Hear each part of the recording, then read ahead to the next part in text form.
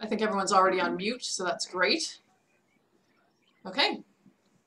So we wanted to begin this morning with prayer, and I chose a parent's prayer, but we're all catechists and teachers and parents, because I thought it was appropriate for children preparing for sacraments, which is our focus today.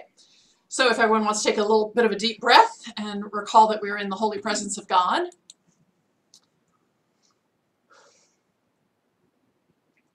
And this morning we pray. Loving God, you are the giver of all we possess, the source of all our blessings. We thank and praise you. Thank you for the gift of our children.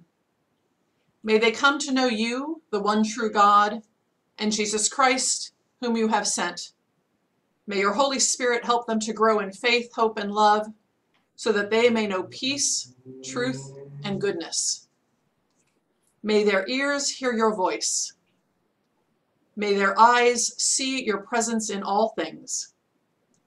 May their lips proclaim your word. May their hearts be your dwelling place. May their hands do works of charity. And may their feet walk in the way of Jesus Christ, your Son and our Lord. Amen. Amen.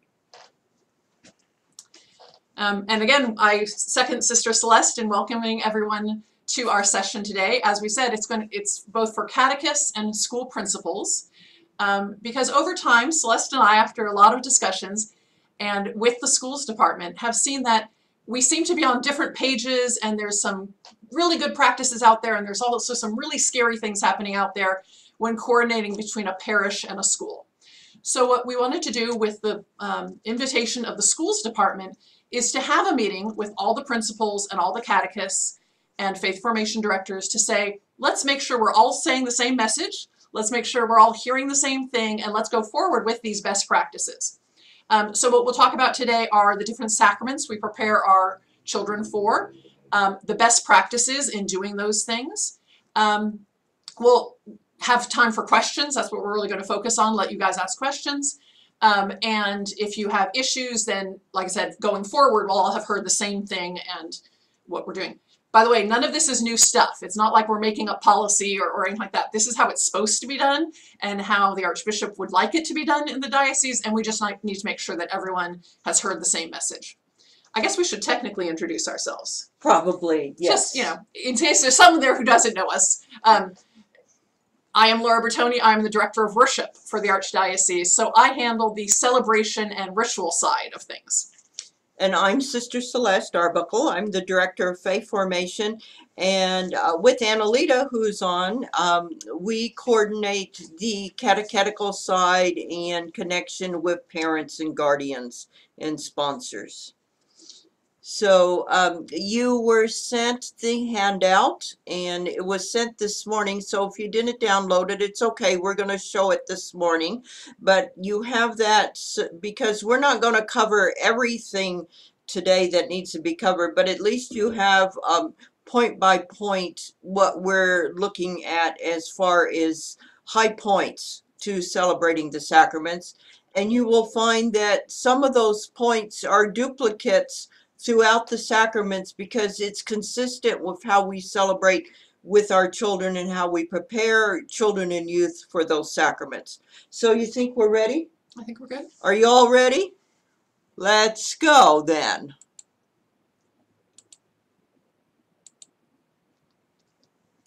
So as the cover page says, we're going to go through the four areas, 3 sacraments and then 3 sacraments in 1, which is RCIA.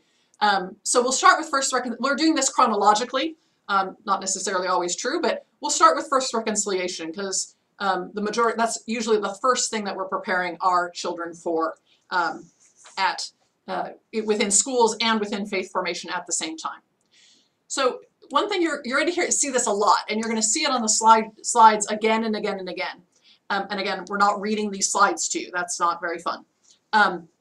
But first reconciliation is a joint effort between the school and the parish, and I would add in obviously parents. So you're going to see these again. These themes are going to come up again and again and again. There needs to be a program for preparation for several years, 2 minimum. So this needs to start early and be moving through so that it's not just a short process. Meetings with parents and guardians need to be joint between those who are doing parish faith formation and those who are doing school. So it's not that you have a school's parent meeting and a faith formation parent meeting, they are joint. If you need to have several sessions to accommodate different schedules, that's great, but it should just be a parents of those preparing for First Reconciliation meeting, and all are welcome to join in and hear the same thing from everyone. That also applies to celebrations. The celebrations of all these sacraments are integrated between school children and faith formation children. There is no such thing as, well, now we're doing First Communion or First Reconciliation for the school kids, oh, and then next weekend is faith formation kids. They need to be integrated and mixed.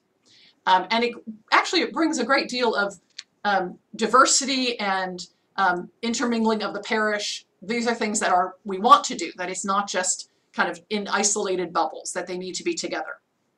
And then finally, something we always will emphasize, and you see all these other points too, age appropriate is always really important. So we talk here that an act of contrition in the language the children understands, age appropriate program materials, that sort of thing. And that will vary. That will vary by child, that will vary necessarily by school or community, but we need to make those adjustments. And again, with all of you experts, both in faith formation and principles, you know what's appropriate. You know what works for your schools and your parents. So therefore, use what is the best material for you as approved by the Archdiocese. So you may say, well, why do we have to engage parents in meetings? Well, from my experience, we need to get parents on the same page as our students. And in doing so, we often find out that parents are lacking in the information they need to carry out the promises they made when this child was baptized, which means to be a guardian of the faith and passing that on to their children. So when you gather parents and guardians together as parents meetings, one of the things that I think is really important is that we talk about what sin is and conversion and why we celebrate the sacrament of reconciliation. Why do we do that? Because parents forming need to be the example for their children. They also are the ones required to prepare or to ascertain the readiness of the child for the sacrament of reconciliation. So if they don't know how to look at readiness, then they can't help you with this. And lastly, I want to say that as I go about doing these sacramental meetings with parents, and Laura and I both do these, we're welcome to come to your parish and help you with this.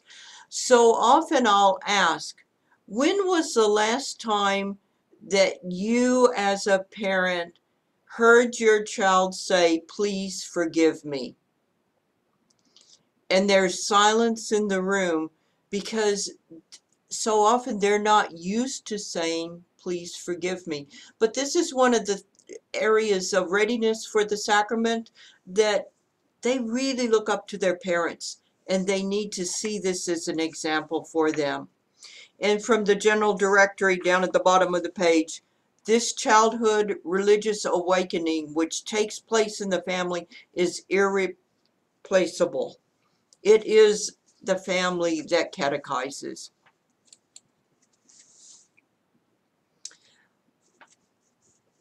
So how do I know if the child's ready?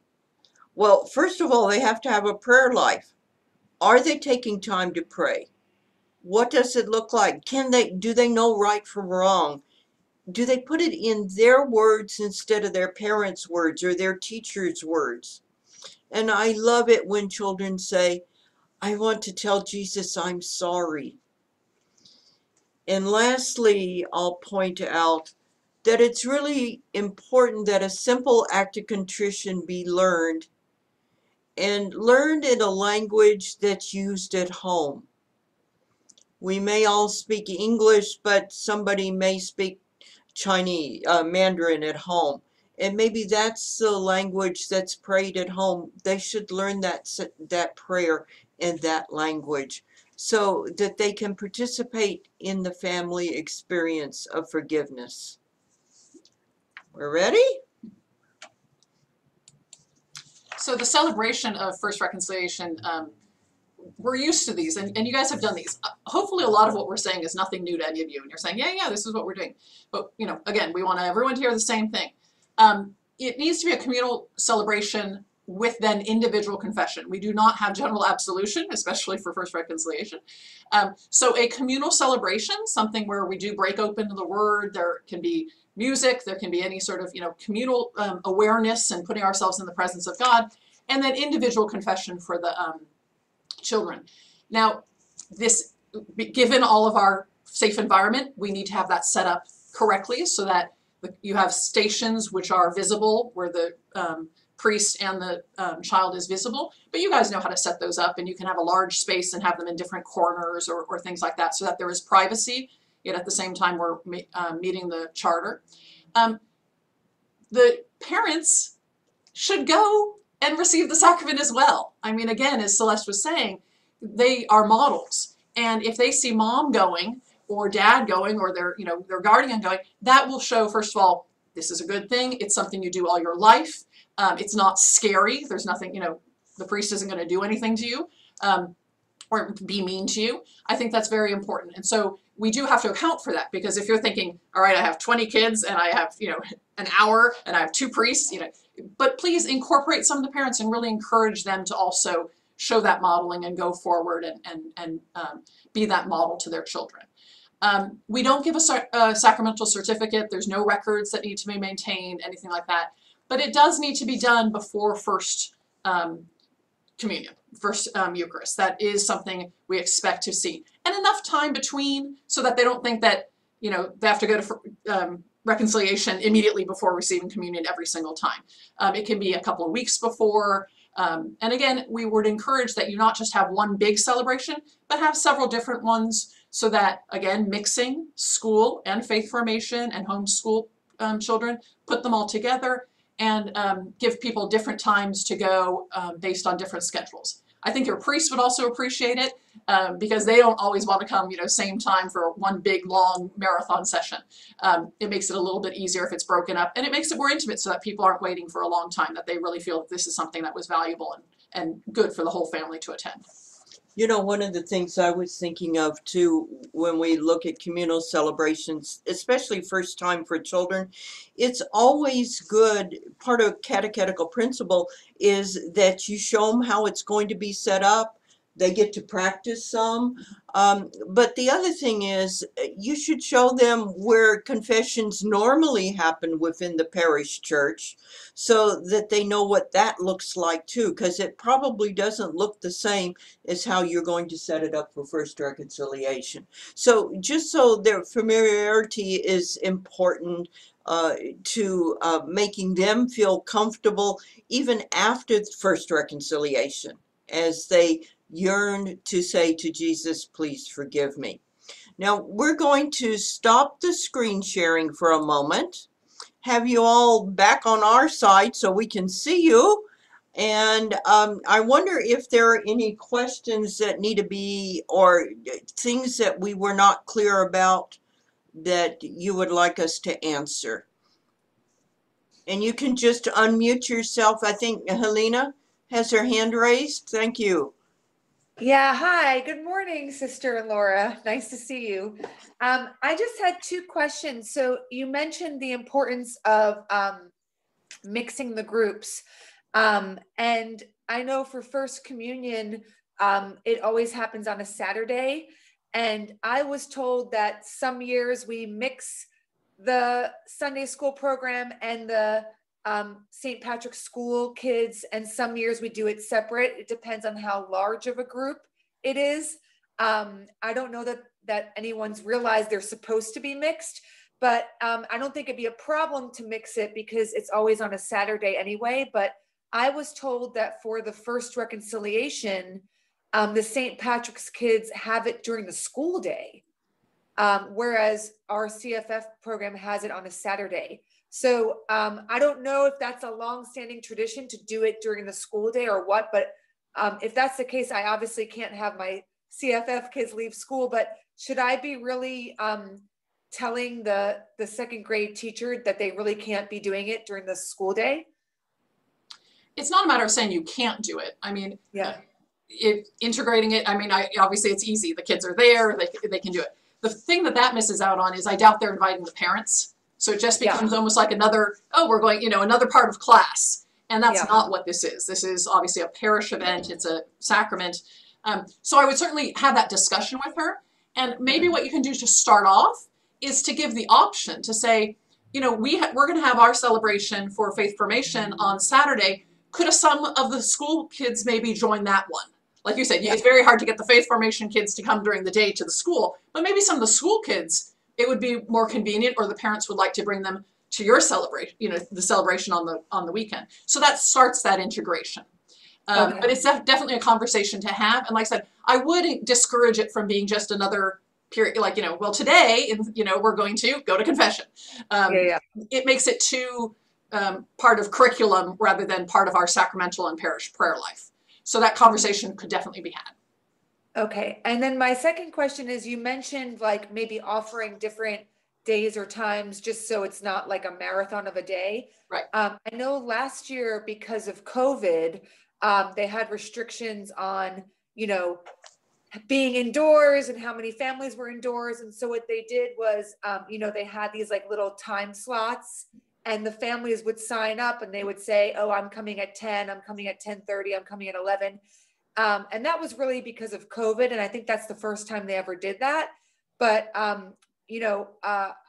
Monsignor was saying that in a way the families liked it, because then they didn't have to like stay for 3 hours, they could go for their appointment and then they were kind of, I guess free to go. But so it sounded like there was some sense of maybe we should do that again this year. But if we were to do that again, I mean, would you say that it's important that we're all together at the beginning for some kind of group? I know we're going to explain everything during the parent meetings, but if we do enough preparation before the reconciliation, is it okay that people are kind of showing up for their scheduled time, or is it important that everybody's together at the beginning for some kind of welcoming or prayer before we go into the individual appointments? That's a great question. And I think it's a hybrid. So no, you don't have to get everybody together, at 10 o'clock and have a big joint thing and then people come back at 2. But so if you had little spots, if you said, okay, we're doing slots from 10 to 10:45, that would be one mini one. And yes, at 10 o'clock, you do a 5-minute little mini service, just again, to get people in the presence, to get people understanding it. And so you would need to repeat that little mini service 4 or 5 times throughout the day at each kind of appointment group. Because again, we don't want to give the impression, although sometimes this is true, that you're making an appointment, you show up, you do it, and you leave. We want to have some sort of communal aspect, some sort of acknowledgement that we're all here for the same reason. We're here with the family, we're here with the parish, and then go forward. And that it can be brief. It doesn't have to be elaborate, but something to kind of get that focus down. And then, I agree. I mean, we've done it before, and we all know this in communal celebrations during Advent and Lent and things like that, and then you're there for hours because there's not enough priests or something. I think breaking it up is great, and people would appreciate that because it doesn't seem so onerous and it's not taking up your whole day. And we know how busy all the kids are nowadays, so we want to accommodate that. Well, and the other thing I think, which I know I didn't think of it a lot, was age appropriateness of children. Just look at how long they can manage being in one spot doing one thing.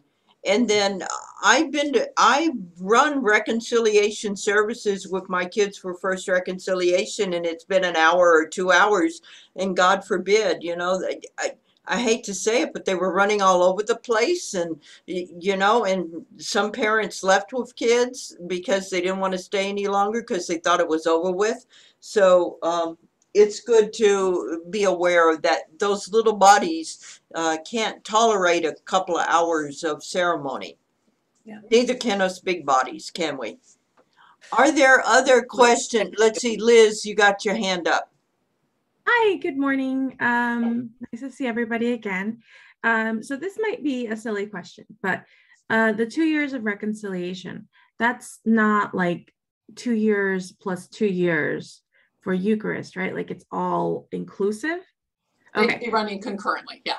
great. Thank you. No, that's a great question. We didn't specify that, yeah. Yeah, good idea. We have time for one more if there is one more. If there is, you can unmute yourself. If not, we're going to look at First Eucharist. So we're running concurrent. We're okay?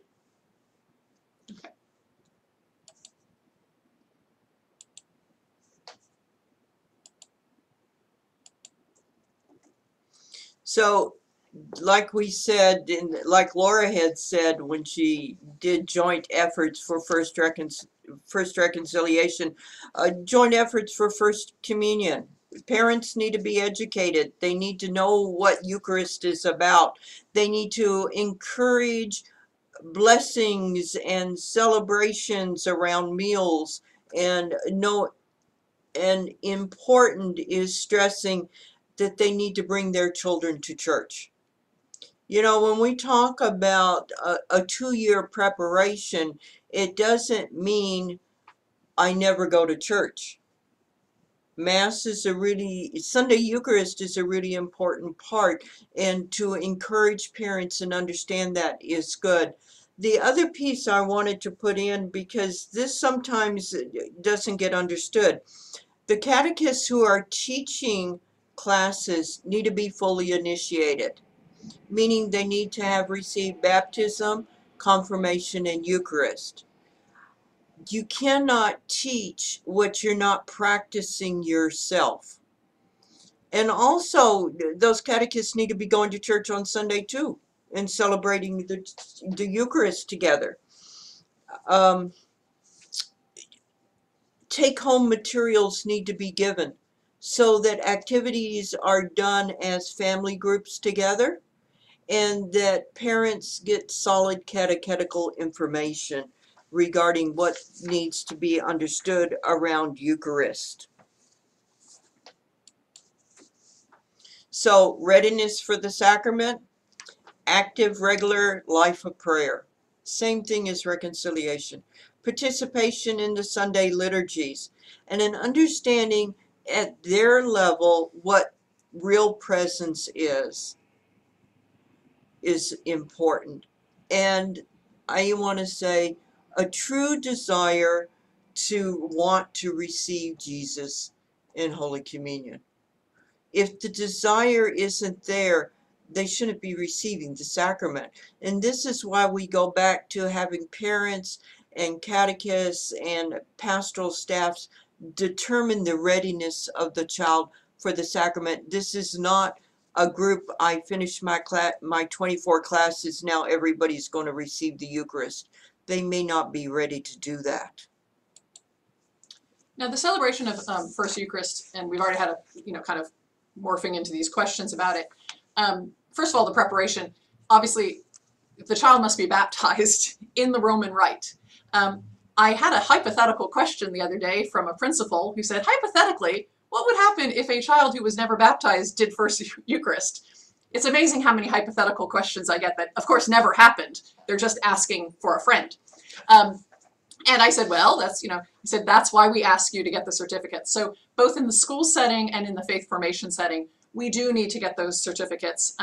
We have people also who are baptized in another Christian community who now they might be becoming Catholic, or the Catholic parent is taking them. We need to know that. We need to work through it and figure out what sacraments they need and what processes we need to go through. Just with all sacraments, this is done in a parish setting. It is the parish community. It's the parish register.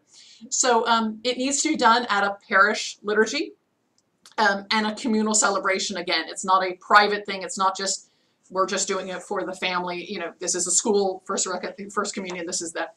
It needs to be mixed. We've had best practices, I think, when I hear from different parishes, and for all of you guys out there, is when, again, very much like Helena was just saying, we set up several different options. One parish that I know does every Mass on a certain weekend is going to be First Communion Mass, First Eucharist Mass. The 5:30 on Saturday night, the 7:30 a.m., the 9, the 11, all of them. And parents sign up, both school parents and faith formation parents sign up for the ones, hopefully, that they normally attend. If they're a family that normally gets up early and goes to the 7:30 a.m. Mass, that's where the child should be receiving their first Eucharist. So they sign up for it. What I actually, I said to the catechist and the principal, how has that worked out? And they said, it's amazing. They couldn't plan it better. It actually, just by kind of natural selection, it's been a mix between faith formation and school. It's been different people have chosen different times. It's not like all 50 people chose, the same Mass or anything like that. And it makes it a lot easier. It doesn't drag the Mass on longer because we suddenly have this long thing to happen. And it becomes much more organic. So that's just part of the liturgy. We do know, and we're fully aware, and you guys have to deal with this much more than we do, about all the trappings that go with First Eucharist. The dress, the little suit, the outfits, the veils, we want Candles. the pictures, we want the candles, Sponsors. Yeah, all that. You all know how those go. You know the ritual. It's First Eucharist. It should just, if I had my druthers, they would just be sitting with their families and they would go up and it would be their first Eucharist along with mom, dad, or whoever else was there. That doesn't always happen. It's fine to have the little kids up front. It's fine to have them, have a highlight when they receive their first Eucharist. But it's not too big a deal. They can't be mini brides, let's put it that way. And it should not be caught up more in the pictures and the ceremony than it is about receiving First Eucharist.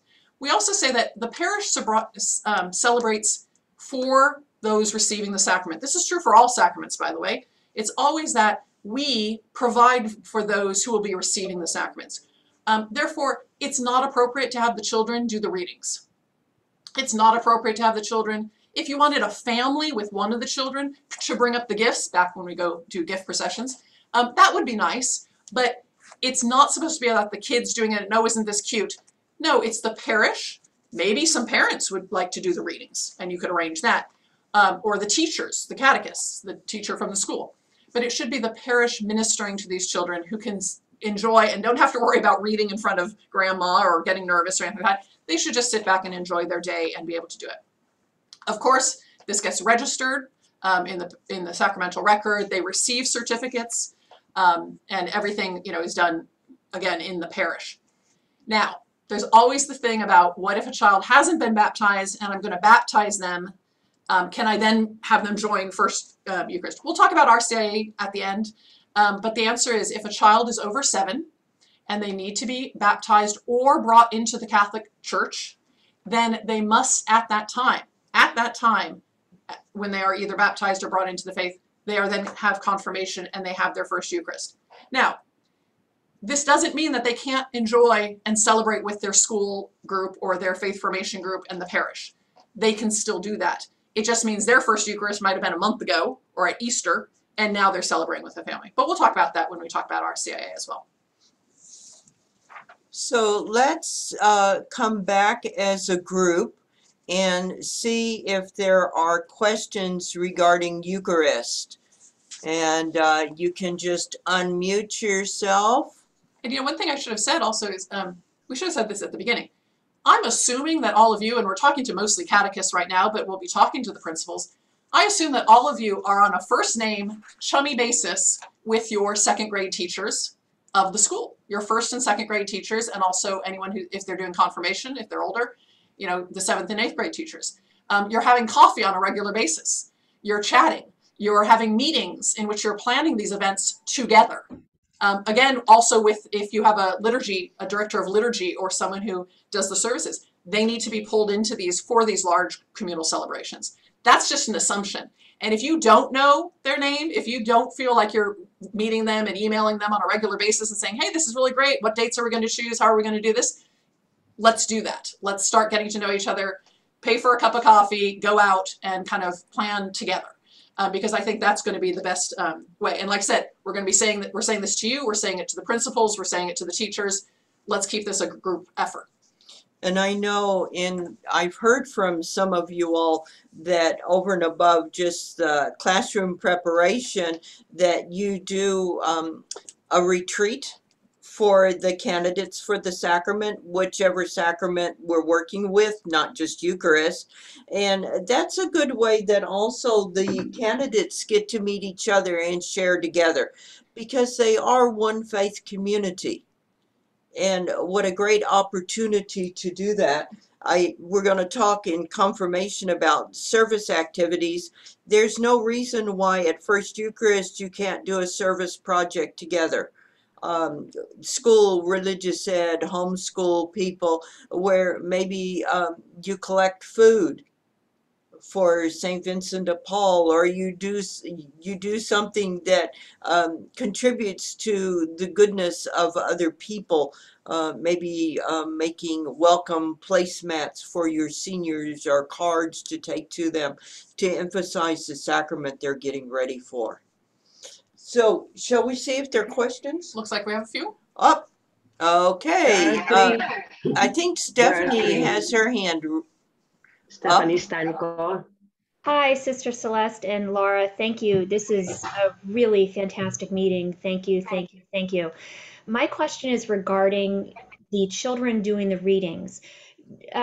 Knowing our community and knowing how much families enjoy seeing their children at the AMBO, could you send around kind of some verbiage or some Archbishop literature, for lack of a better word, to kind of support that perspective that we are ministering to the children, and that children should be, we should be ministering to them during the actual Mass aspect? I think that would certainly help our community and perhaps some others as well.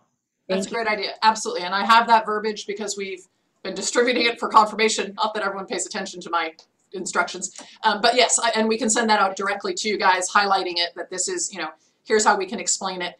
And there's other way, like I said, we can incorporate the children. I'm not saying, we can have them in there, but it's just not appropriate for them to be reading, especially since they're not fully initiated. They shouldn't be reading. Right. And again, we minister to them. I always say also, I don't allow brides and grooms to do readings at their own weddings. And if we said that, people would think, yeah, that's really weird. Well, of course. So then why are we letting children read at their confirmation or read at their first Eucharist? But yes, we will send out that verbiage, kind of the policy. Wonderful. Thank you so much. And I realize as we're going along, some people may have taken a breath hearing something and you're still holding your breath because you're saying, well, that's not what I'm doing. And now they're telling us we're supposed to be doing something else. There is always the high goal, and work toward that. Not everything needs to be changed this year, but some of those pieces about joint celebration and parent meetings, those are the kinds of things, and fully initiated catechists are the high points, the salient points. We should, if we're not doing that now, we should really start doing that this year, and then you can work on moving up the ladder. Let's see, Lucy has her hand up. Hi, Lucy. Hey, sister. Hi, Laura.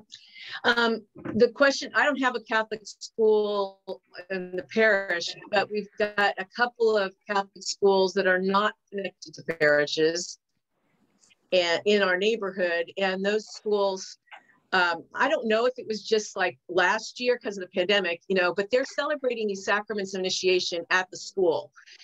And I've seen a few these forms that come through the parish that, Father, will you please give permission? And of course, Father just signs everything, so he doesn't care.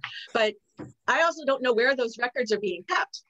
They're not coming back to me to put it in the books. So I guess I'm wondering about those school situations, the ones that are not parish schools, but they're Catholic schools and they're celebrating these sacraments together. Well, and they are supposed to be connected to a parish. So you're saying things Celeste and I are nodding our heads because we've heard these stories too. And they're so they're still supposed to have a relationship with a parish for that exact reason, so that their sacraments get registered, so that they do have some sort of chaplaincy and faith connection, so that they know who to call when they do need, that connection. That's a great conversation. I think that's a conversation that the pastor, the principal, and you need to sit down and say, hey guys, we need to make sure that we're crossing all our T's and dotting out our I's, because nothing's going to be worse than in another 15 years when one of those kids wants to get married and they say, oh, well, I had my first Eucharist at, St. X school, and no one can find any register and no one can find any proof of it. And we're scrambling and things like that. So absolutely have that conversation. Like I said, they should be connected. And if you are the parish of record for that group, then you need to be connected and be talking to the teacher and all of that. And yes, I certainly hope it is only because of the pandemic that they were doing the sacraments at the school, because again, it is in a parish setting, it is in a parish church. And that is a policy the Archbishop is absolutely, that's not something that we can wait on. It needs to take place in a church. We do masses, all that stuff in a church, in a parish setting. That's non-negotiable. And a lot of this conversation developed 2 years ago when Laura and I met with all of the priests at one of their annual priest meetings. And we did talk about these things with them. So they understand, or at least they've heard, that this is a priority of the Archbishop to go forth. I know that sometimes even with people celebrating sacraments, and it's not just schools, sometimes it's just a family, they'll not even ask the priest. After Sunday Mass, they come up and say, oh, thank you, Father, my child made First Communion today. Yeah. Duh, they did? And no record, no information, no catechesis around it. Part of that is also other faith communities allow that. We have a lot of people who come up and say, well, why can't I receive communion? If I'm at a Methodist church, they let Catholics receive, why can't Catholic, vice versa. So some of it, if one of the parents is not Catholic, they think that that's absolutely acceptable. That, a child, when they decide to do it, they go up and they're good to go. So they don't necessarily know our restrictions and our rules. But yeah, it does happen, and it's kind of like, uh-oh, now what? Yeah. I think we have time for one more. If we don't get all your questions, put it in the chat box. We'll make sure we get back to you. But Robin, your hand is up. Yeah, and I have Lucy's question triggered a whole thing. So I think Lucy and myself and the two of you need to chat because I have the same issue. We can do that. But the last slides on reconciliation and Eucharist, you had a line in there about separated or divorced parents both need to give permission. And I understand that, and I do work toward that. My question is what is considered, I don't want to say proof, but is a verbal, do I need to speak to both parents, or, how does that work so we don't end up with, we've all been burned on this 20 years ago. I didn't know my child was making First Communion after 2 years of dealing with the family. So do we have to have something in writing, which I don't want to add to any list, anybody's workload, but is a verbal thing okay if I make a note, or what's the rule on that? Or is there one? The rule is that anybody who has custody of the child needs to give permission for the sacrament. And that's any of the sacraments we're receiving. So yes, you do need to talk to those who have custody of the child. And sadly, even if they're in a sacramental class and both parents have custody and one does not give permission, that child can't receive the sacrament. We need to begin the conversation. Yes. So what I would say, Robin, if you've spoken to both parents and they both said, oh yeah, absolutely, I know it, great, we'll both be there, I'm bringing my mother-in-law, the whole bit, then just make a note of that, and so that you say, yes, I have checked with both. What we're really seeing is that Like you said, you don't want to get burned. You want to say, I have spoken to both. And of course, if someone objects, that's the main thing. We just can't say, oh, I never spoke to the husband. I never had a chance to. And then later we find out he had a strong objection because, you know, he never wanted the child to be Christian in the first place, that sort of thing. So some sort of record that you keep so that you know you have checked on both sides of you know, figured it out, would be helpful for your records should anything happen later.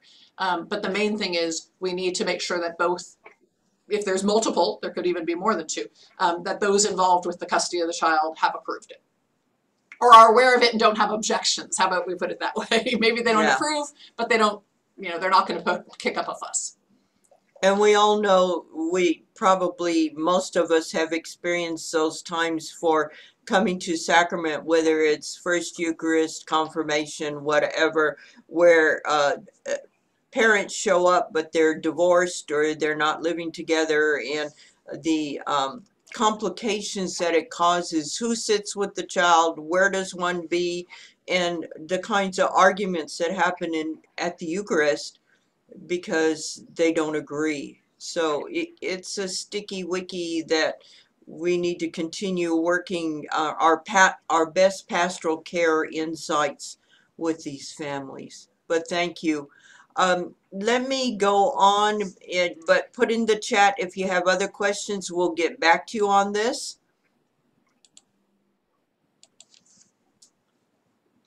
On to confirmation. Yes. So joint effort, it's the same. It's a 2-year process of being part of the faith life of the community. It's a time in which students acknowledge their wanting to be part of the church community, that parents receive materials that they can do at home with students, the understanding that materials need to be age appropriate, and in this diocese, confirmation, according to the Archbishop, is 8th grade and older. Materials for 8th graders isn't the same appropriate as for 10th graders. So to just be aware of that, and I just want to point out specifically service projects, which our confirmation handbook talks about acts of justice. It's important that some projects be group projects and some projects be individual. You know, people say, well, how many hours does it need to be? That's a decision of the parish.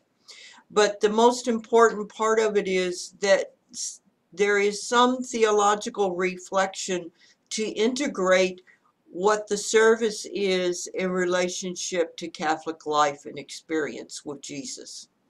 So, and that's in the confirmation handbook. You can look at that and go forth with how to do that appropriately within your parish community. And again, a great opportunity for mixing faith formation with school. That we, you know, the teacher and the catechist choose some projects that can be done, and, you know, sign up times, and then whatever families want to participate, we mix them together and they get to know each other better and work together on that. Yes.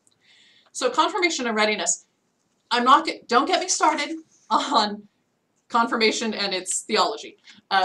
But because many people think that confirmation is the child confirming their baptism. Not, but don't worry about that.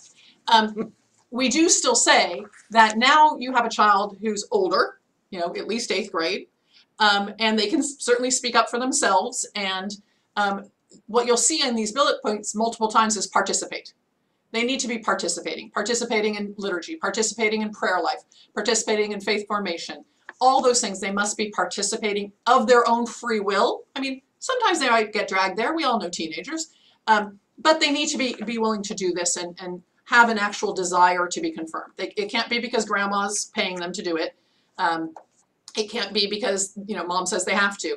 They must individually express a desire. In fact, it's part of it's part of when we present them. We say the children have each individually expressed a desire to receive the fullness of the Holy Spirit. So those sort of things is, you know, individual meetings with each of the kids. How are you doing? What's going on? How do you feel? Are you ready for this? You know, I MC at a lot of these events, as you all know me from those events, and I've had kids pull out the morning of, you know, and they say, oh, this child said this morning he doesn't want to do it. And I said, God bless him. If later on he decides to do it, we can get him in a different, you know, we'll get him in a different ritual or different parish. But good for him for standing up and saying, I need more time. That's okay. That we want them to learn that sacraments aren't forced upon them, but there's something that they actively and willfully want to do. You know, Laura, as you're speaking, I don't know if we've emphasized this enough, but that whole readiness for the sacrament happens within the context of an interview with the student, and a lot of times student and parent. So that there is a discussion happening about how is my discipleship within this parish community and within my life happening, so that you can ascertain with the parents their readiness for the sacrament. And nothing says, by the way, and I've seen this in best practices in some of the parishes, nothing says that that the catechists interview only the faith formation people and the teacher interviews the school kids. Right. Mix it up. Why don't you interview the family, the kids and the families from the schools, and the teacher might help you interview the faith formation kids. Then you're getting new experiences. They're introducing themselves to you. You're kind of getting integrated again. And you can have other people do the interview as well. Obviously, the parish priest can do the interview. You can have people help out.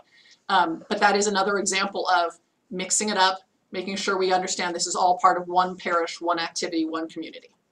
And this is not the time to give them a test if they pass the test, then they can be confirmed. That's not what readiness for confirmation or readiness for First Communion.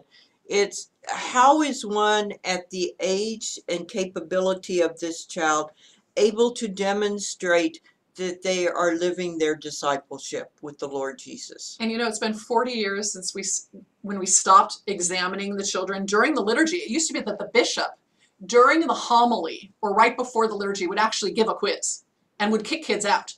It's been years, but of course they're hearing it from grandma or from mom. Oh, when I was confirmed, you know, they made me, you know, say the 10 commandments, you know, and it freaks the kids out. But yes, this is not the time to be doing that. I think I may have heard it in the diocese too. I hate to say that, but it may have been a rumor that was not true. Definitely. So what happens? How does confirmation then get going? One is it's the pastor's role to ask the archbishop for a date for confirmation. And I think this is a pretty regular practice that most people know. You give 3 dates. The archbishop sits with other people who are going to help with confirmation. They determine if they're free, and the pastor gets sent back a date that's chosen. A parish cannot ask, a Catholic school cannot ask for a date from the archbishop to confirm. It's the pastor's responsibility for that. So if you're wondering how does it happen and when do I ask, you can ask us, but it goes through the archbishop's office. And as I said, it's 8th grade and older. That's determined by your parish. I know there's a lot of discussion in deaneries about what age group.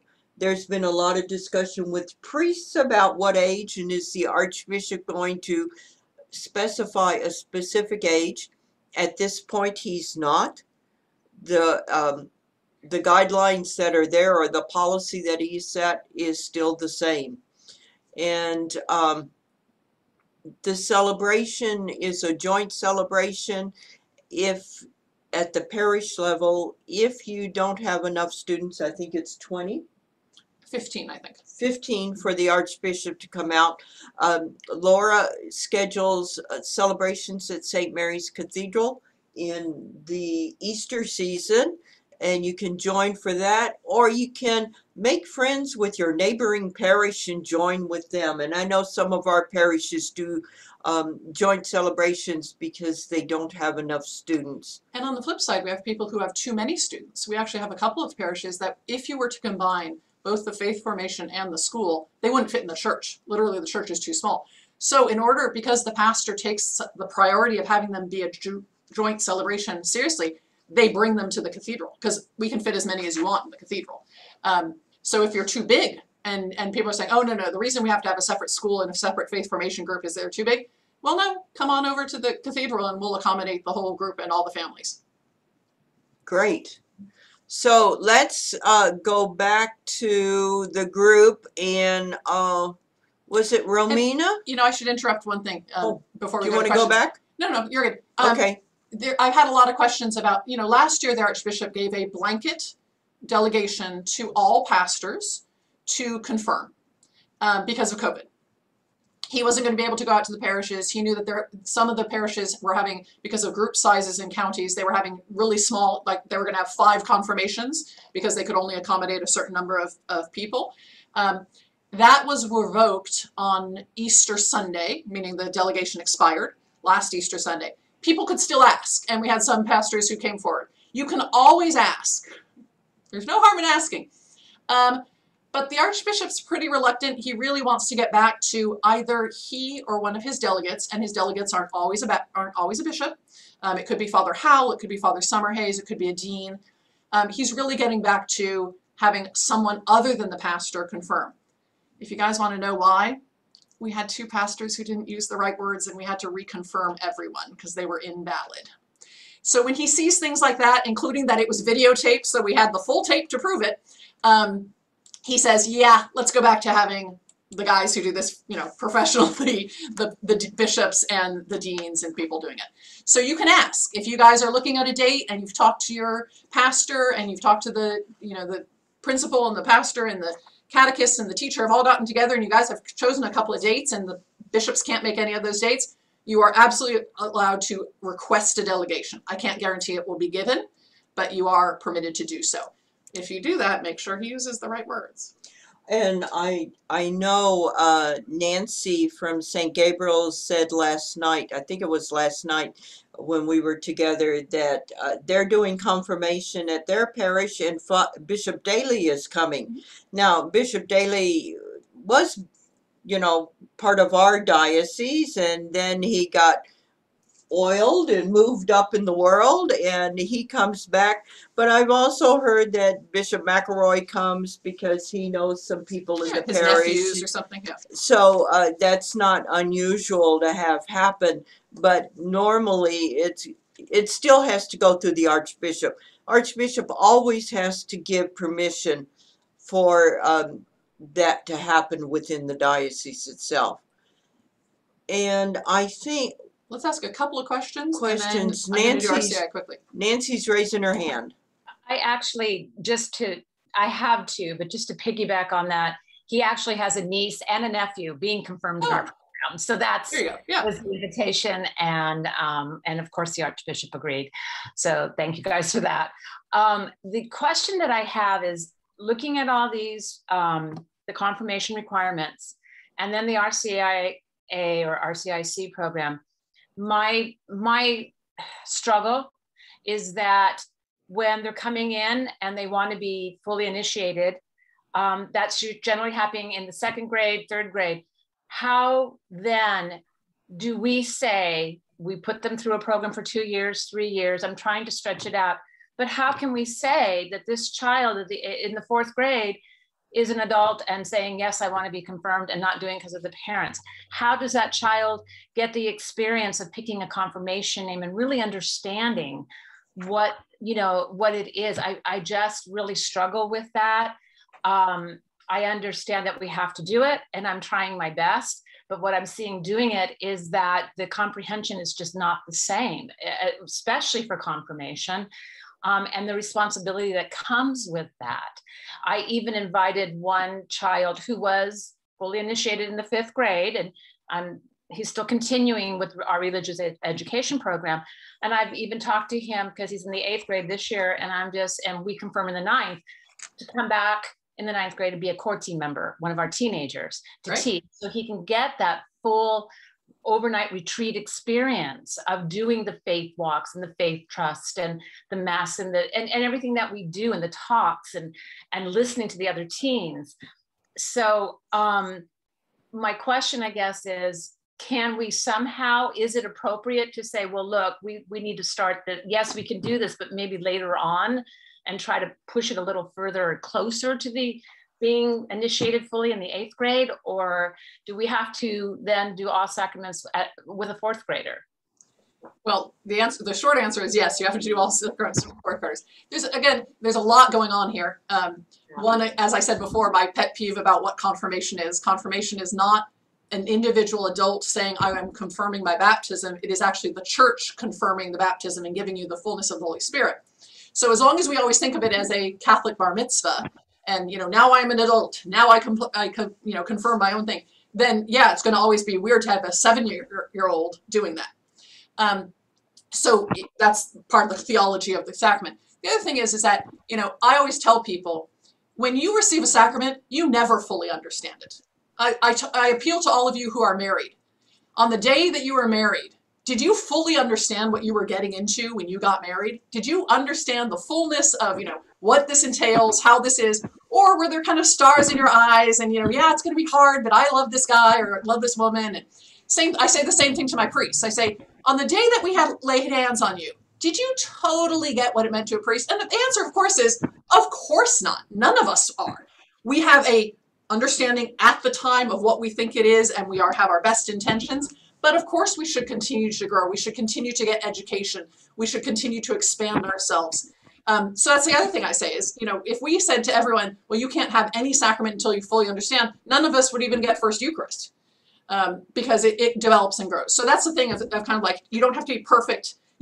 Confirmation is not graduation from religious education, and therefore everything stops once you're confirmed. It's a basis, it's the church, and then we continue. And absolutely, Nancy, your ideas of, having that one student you were giving an example, continuing in the actions, continuing to be with his fellow, with the community. So he's going through these retreats and things, and plus they're fun. I mean, these people, all the rest of the students will have the same experience and he will have been left out. That's ridiculous. So including to incorporate them as much as we can, absolutely. I am conscious that we're running out of time. We're running out of time. I just wanted to tag on, just so you know, if you have people who've already been confirmed, but in with the group, there's always an opportunity for a blessing, right. A special blessing for those people who have already been confirmed when the Archbishop comes to celebrate. And most people don't know the difference, but they'll just go up in line and they have something on their name tag, and the bishop knows, rather than anointing them, because you can't re-anoint, he gives them a blessing. And so they still get the photo, they still can participate in the ceremony, be in the class picture, all those sort of things. That's all great. They don't need a certificate because they've already gotten it. Well, let's quickly do one more. You want me to do a jam, like a jam session on RCIA? Yeah. Let me do really quickly for you guys RCIA, just because I know that we do have lots of questions on RCIA, and Nancy brought up some great questions. Yes, for anyone over the age of 7, which the Catholic Church has determined to be the age of reason, if they want to join the church and become fully Catholic, then all 3 sacraments of initiation are given together. And the bishop, by the way, they do not need a delegation from the bishop. In fact, the priest is required to give them confirmation and First Eucharist. The rites can be done privately when it is a child. And actually, by the way, there's no such thing as RCIC. It is actually RCIA adapted for children. Because again, technically, according to the Catholic Church, I know it sounds crazy, anyone over 7 is an adult. So we do say that, the parents need to be involved in this process. They need to be bringing the child to church. They have to still be supporting them. And I'm saying a child. It could be anyone from 7, 8, 9, 10, or even older, obviously, once you get into the more adult age. And to the point that Nancy was just talking about and we were just discussing, later children should participate with their peers. We can't delay First Eucharist, but we can certainly they can certainly then participate in their program. They can then go up. If you want them to wear the little white dress or the suit or anything like that, that's the tradition and the customs of your parishes. That's fine. They get in line with everyone else. It's just not their first Eucharist. It might be their 20th Eucharist. But they can go up. They don't get a certificate. They've gotten it before. Same thing, like Celeste was just saying, for the confirmation mass. They go up. They don't get re-anointed. but they get to go up and be in part of the process and part of all that development, all those service projects, all that prayer. They should still be actively participating. Again, because initiation is not graduation. It's not like, okay, good, I'm done with that, I can move on now. We want to always be fully incorporating them and keeping them going. And we actually have more success with those because they realize that the sacraments aren't graduation. So they want to continue and even pass those dreaded high school years. They keep participating, which is a nice thing, obviously a goal for all of us. Okay, do we have any burning questions? Maybe we have time for one burning. We have time for one burning question. Helena is dying. I just wanted to ask, because for all of these, you said, you know, you have to have like at least 2 years. And I just wanted to ask, because we've had students who've like I have a family who's moved from Minnesota, and she's been in Sunday school in Minnesota, and now she's an 8th grader. And, you know, can she receive her confirmation this year, even though it's her first year at St. Pat's, but it's not her first, she's been in Sunday school for the last 5 years? Yes, she can. Okay. No problem. Well, and that's your call. You absolutely have the discretion to kind of overrule that for extraordinary circumstances like you're talking about. So absolutely, if you interview her and it's like, oh, she's got it down, we're good to go, then absolutely. If you talk to her and she was still kind of clueless, you might want to say, this is a reason to delay. But no, you have that authority. Thank you. Yeah, we've covered a lot today. If there are other questions, put it in the chat box. The other thing I'm going to impose on you, but if you want Laura and I to come and talk more about these issues at your deanery meetings, we'd be glad to do that. We have a road show. We'd like to go out and visit people. So if that's something that would be helpful to you, please invite us. And again, we are sharing this recording with all our principals, and we're going to encourage them, and also some of the 2nd grade teachers and the 8th grade teachers. So we're encouraging them to all hear the same message. We're all on the same page. And please start those conversations if you're not already having them. I'll send you a Starbucks card if you tell me you're taking them out to coffee. You know, take them out, get to know them. Can I take you? Yeah, Get a Starbucks that sounds card? good. We'll do that after this.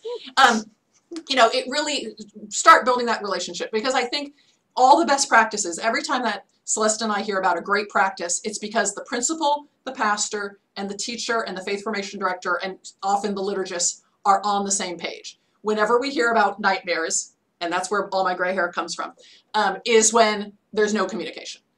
So please reach out. Please just keep talking. And as long as we're talking, and as Celeste said, we're moving towards that ideal, we're going to be successful. And we're going to have good experiences for our children, who will then want to continue on in their faith and not see these as just milestones that they need to get over and move on. That they will be those children of faith we started our prayer with. Yes. So thank you all for joining us this morning, and look forward to more conversations as we go forward. And blessings and prayers to you as we come upon Catechetical Sunday this week. That thank you for your ministry within the church and helping prepare our candidates for the sacraments. Yep. Thank you. God bless.